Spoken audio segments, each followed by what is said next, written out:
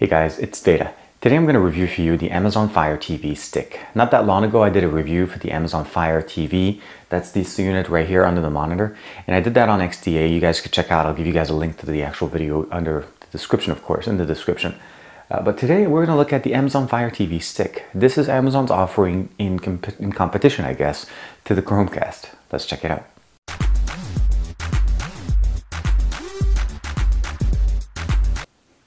So first thing, the box itself is actually smaller, as we would expect. This is actually just a smaller connection.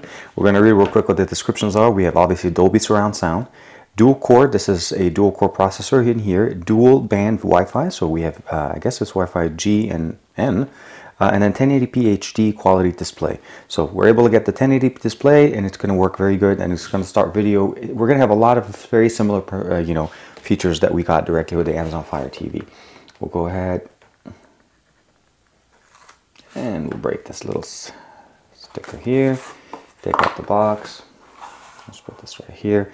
And the box itself, of course, says the same thing. Amazon's very good at branding. I'm not sure if you guys can see that here. And I'll do the little reflection right here. Amazon Fire TV stick. We'll open up the box. And we're greeted with what looks like pretty much similar to the actual remote that we had from the first Amazon Fire TV. And I say that because that one is a Fire TV. So we'll go ahead and take out the plastic wrapping here.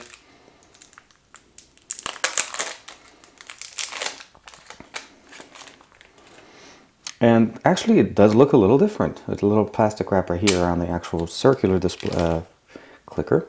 We'll go ahead and bring up the old one. So the Fire TV stick is longer.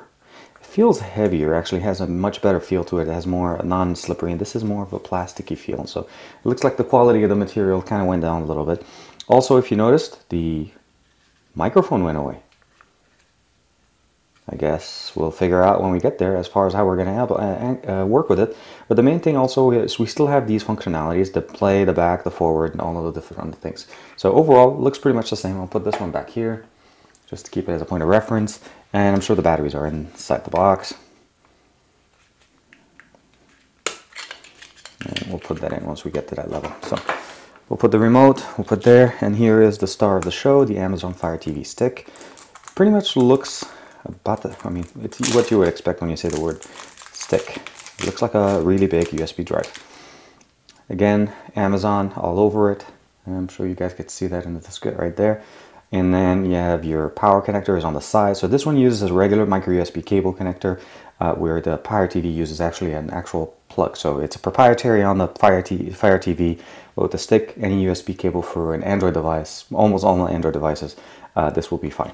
So we'll put that down here. We'll see what's sort of, again, left over for us in the box. We have, of course, the manual. No need to work on that right now. Here it is, the wall wart. A very small, very, very compact Amazon wall wart. We'll open that up real quick and see what we have as far as power requirements. I'm sure it's minimal, since it's going to just power the Amazon Fire TV. We'll put this on the side here.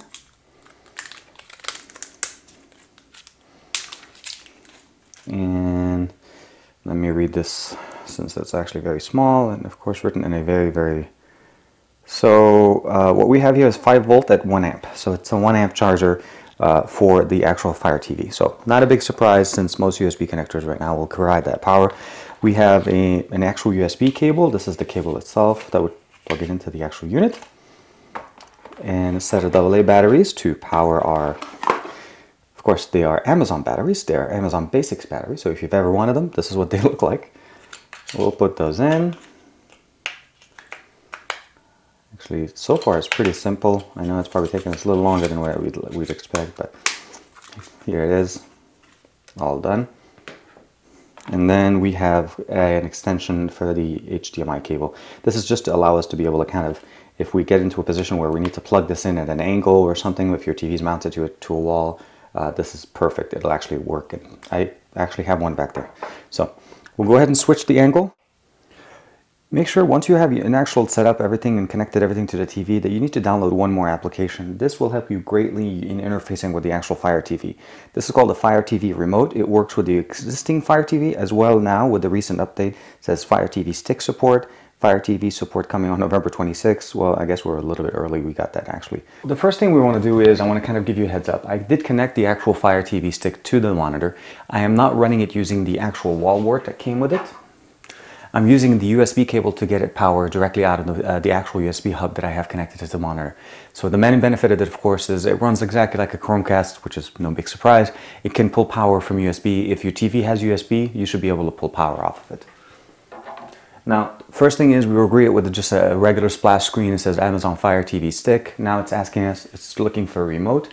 Just gonna go ahead and hit the home button.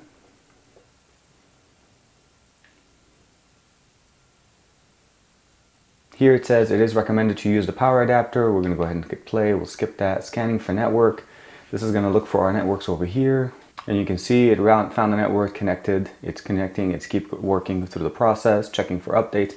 Now, if it's any surprise, this is pre-configured to my Amazon account as it was the Fire TV. When you're purchasing things from Amazon, Amazon likes to kind of set things up in advance. So if you notice, there was no login to Amazon kind of situation. It's checking for updates, it's going through, and we can see the little Amazon stick, picture on the monitor itself. We'll give it a second. Hopefully there's not that many updates. It just got released. Actually, it's ahead of schedule. It's supposed to come out in December, and we just got it in mid-November, which is nice.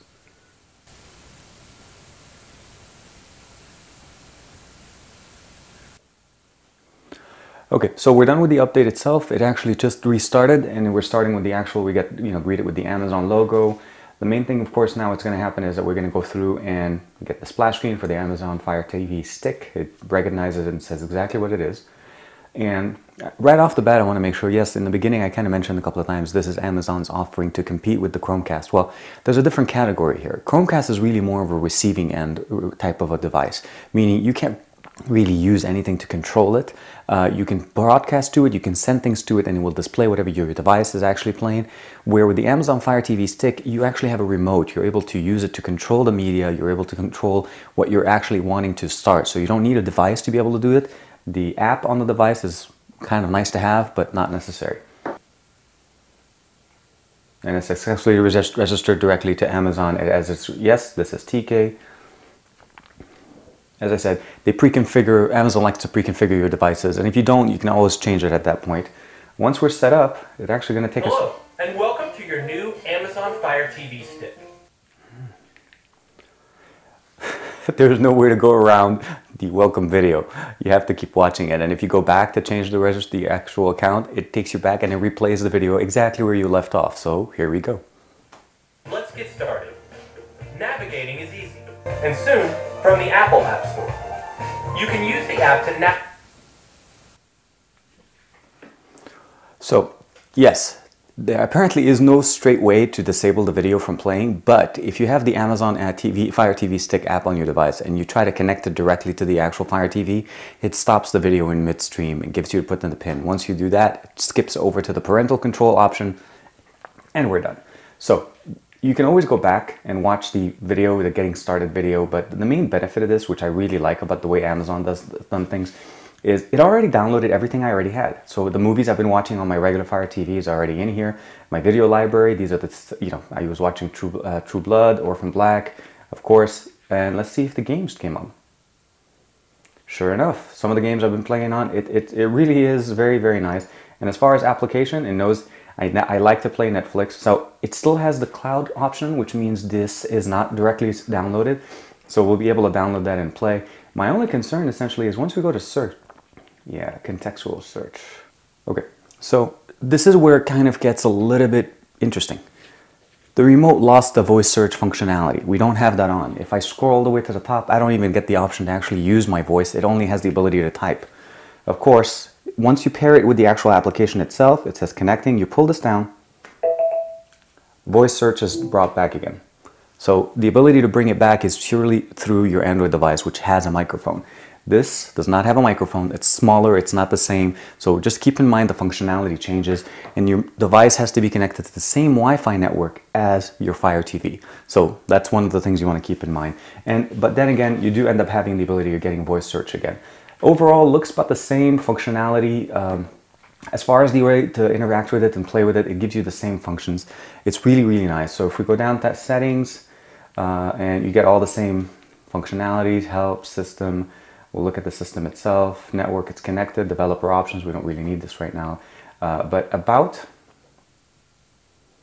we'll go in. So storage capacity, it's almost 6 gigs of storage, only 5 gigs available for us as a user. Obviously this is my user software version. It's the latest that it's been installed. Current date, network controllers, it only recognizes one, gives me my network ID, and check for system. We're in this end. So it keeps telling you if you have it connected via USB that you need to connect it to a regular wall wart, which is the one that they provide you. So if you have the option, please do so. If you don't, it does work. It doesn't have a big issue with it. Clicking home takes us back, and overall very nice. I like the functionality. I like the way it works. It brings in everything that you normally would use. So if I go down to my apps, which is generally what I usually go, and I'll go Netflix and I'll say downloading, it's added to the queue. Then I can download Plex, I can download all the other ones, YouTube of course, Vimeo, Crackle, Hulu Plus is one of the other ones I like, Pandora, and then Showtime of course. All of these things will actually, we'll go back.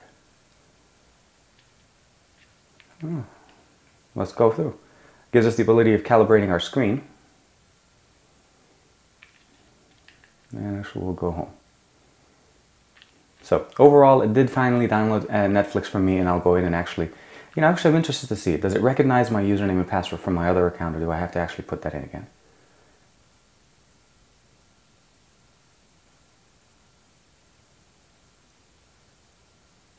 No, good. Okay, so one thing it doesn't do, it doesn't actually store your information, but the beauty of it, of course, is I can just go down to Prime Video, and all the Prime TV channels are actually in. Actually, let's do a quick video test.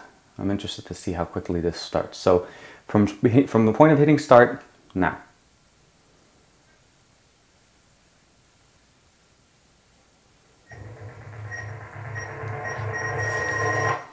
I have to say, it is very quick. It loads videos much faster, and it did play right away, which is something I wasn't expecting. We'll try one more video just for the sake of testing. This is Clerks. No, it's not Clerks. No, Workaholics. So there is a slight loading, but nothing big. Overall, very nice. I like it. Hope you guys like this too. It's a little bit of a longer video, but I wanted to kind of go through and show you guys the differences between the two. You do have the functionalities, of course, being able to play videos as you want and what you'd like to play, but keep in mind, it's different than the Fire TV. There is no USB connections in the back. This is purely a TV stick type of a connection. You have power into it, you can control it. The Amazon app for Fire TV on your device or your Android device is definitely a must when you're using this. Overall, it works pretty good. It's great for traveling. It's small, it's simple to use, and you don't necessarily have to worry about your device to be able to initiate content. As long as you connect it to a network with the remote, you're actually pretty much set. You can go to a hotel room, plug it in, and just enjoy it. So keep that in mind when you're thinking of things. But again, I think for the price point, really, when you look at it, it's really nice. But if you have Chromecast and you're comfortable in that device, this isn't really going to sway you away from it. This is more if you're into the Amazon ecosystem. So if you have Amazon Prime, you're subscribing to them, you use their video applications, this is great to be able to connect to that. You get Hulu, you get Netflix, HBO I think is also kind of in the mix. So you get a lot more functionalities out of it outside of obviously Chromecast functionality, which is you're able to actually use that. But again, Chromecast kind of mimics a lot of the things that are already on Fire TV. And even Google now released a Google TV, which is kind of in the same way, works what this Amazon Fire TV actually does. And about the same price point, about $100. As usual, like and subscribe to this channel. Let me know what you guys think in the comments, and I will see you guys soon.